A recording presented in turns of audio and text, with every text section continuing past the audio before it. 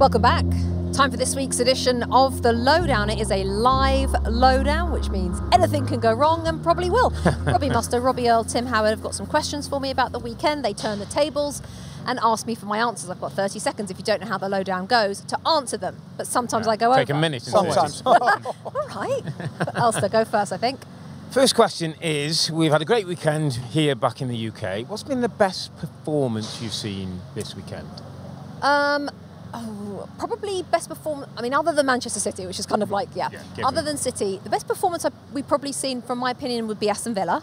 I think Aston Villa against West Ham yesterday was just fantastic. They just seemed to carry on where they left off, and who doesn't love the way Aston Villa play under Unai Emery? But there's a performance I've seen the highlights of about 10,000 times, which I wish I'd seen more of, which was Brighton. Yeah.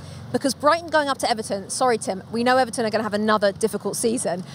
That's so impressive, number one. But for the first game under a new manager, and a manager who was 9 years old when James Milner played his first Premier League game. It's my favourite stat of the weekend. So I'm going to go Villa and Brighton sort of joint on that one. Next. Is it my question next? I've absolutely got no idea. Well, this is why I told you it's live, could go wrong. Okay, so Tim's next. My question. Okay, biggest disappointment of the weekend. That's a hard question because I'm curious of your answer. It is a hard question. Yeah. Well, no one's had a mare, have they? I don't think anyone's had a mare. No. I think I expected more of West Ham. I think when I did all the prep and I was listing all the signings, and I was saying, oh, I quite like him, and Fulkrug could be good, and Wan-Bissaka, I mean, Wan-Bissaka didn't play, but I just thought they seemed to have spent money with a plan. They did look like they had a plan, and I didn't see any of it. I didn't see any of it against Aston Villa. Now, is that maybe because Aston Villa are already where West Ham are trying to get to, and Unai Emery, as we talked about yesterday a million times, is so grooved with the way he does things? But I think Julian Lopetegui has quite a difficult job on his hands, because I think there's quite a lot of expectation based on the money spent at West Ham. So yeah, maybe I just expected more. Not disappointed, but expected more. Yep. I've got the next question. Your turn. It's that time of year for predictions. I know. I mean, we always like the Lady Lowe predictions, often some bold predictions. So let's start at the bottom end of the table. Which three teams will be relegated? I don't think I'm going to be very bold. I don't think I'm going to be that bold. I know, sorry guys. I'm going to go Leicester City, because I know that there is the possible points deduction hanging over them. So I think that could be a problem, and which would make me wonder maybe about Steve Cooper a little bit. I'm just not sure whether or not he is what we all thought he was when he brought Forest up and when he was in the England setup, where he was very highly thought of. And if it doesn't work and he goes down with Leicester having been fired at Forest, I'm a bit worried about him.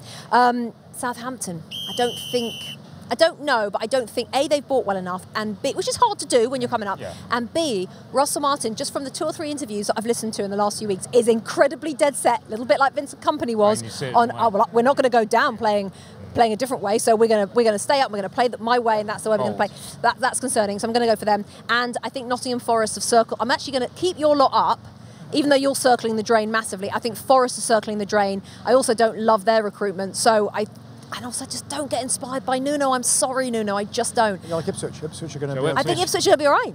I think Ipswich are going to be okay. Okay. Maybe by the skin of their teeth, but I'm going to go okay Ipswich. So Forest, Southampton, Leicester.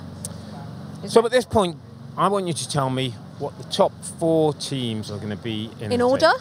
No, probably not in order. Not in order. I know just what give the me final the question top 4 teams now. Just give me the top 4 teams now. I mean, we've seen one today, obviously. I think the surprise that isn't a surprise will be Aston Villa. Because I just having seen them yesterday, and with the Champions League. Yeah, I know that is always big the caveat. Squad. It's the caveat, but bigger squad, players that are brand new, but players that have been injured for a long time. Buendia is back. Mings will be back.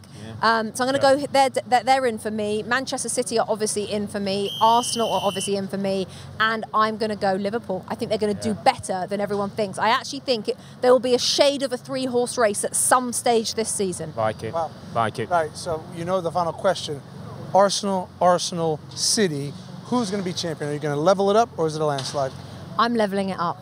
I know. I've gone with... Did you change today? I did not change today. No, I absolutely did not change today. I feel like I've done Arsenal the last few seasons. They've disappointed me. They've let me down. And also, it's an absolute nailed-on banker. And I'm fed up of being wrong. So I'm going for Manchester City to win the title. Also, like we were talking about, I mean, where are they going to go wrong? That's the thing. Where are they going to go wrong? Although it was so interesting that Pep Guardiola came to speak to us and said that it feels different this season. He's a little bit more tired, he said, and he still gets butterflies, but it's just different because they've won everything already. So interesting. So they are the champions for me. We have a ton of Premier League content on our NBC Sports YouTube page, lots of original series, this show, The Lowe Down, the Two Robbies podcast, more on that in a tick, and Premier League update as well. Make sure you subscribe to the NBC Sports YouTube channel. That was the first edition of The Lowe Down this new season. Hi there, I'm Rebecca Lowe, studio host for NBC's coverage of the Premier League. Don't forget to hit subscribe to watch more videos all season long. And for even more Premier League content, from original series to live matches, head over to Peacock. And be sure to tune in for Premier League mornings every weekend on USA Network and on Peacock. We will see you there.